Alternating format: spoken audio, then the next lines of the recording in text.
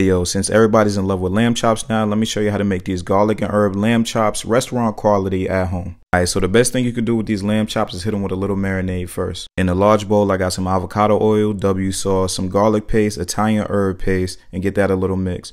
Next, I want to slice up one whole lemon, roll it to get all the juices out. Squeeze that lemon in a bowl, and of course I got the double header right here. Hit it with some of that garlic and herb, all-purpose seasoning. Get that mixed up, and then you want to toss the lamb chops right in there. Give them a good mix until they well coated like this. Wrap them with some Saran wrap and marinate those for like an hour. Then in a hot skillet over medium-high heat, add some avocado oil, your lamb chops, sear them on both sides for a couple minutes till they look like this. After the flip, add some butter, garlic, and rosemary, baste those things. And if you can't get these to your desired temperature in the skillet so that they don't burn, put them on a baking sheet and into the oven until they get to your desired temp. I plated these with some mashed potatoes, some really good Brussels sprouts, a squirt of charred lemon, taste them. These things were the truth, and you already know it's a wrap. Let's go.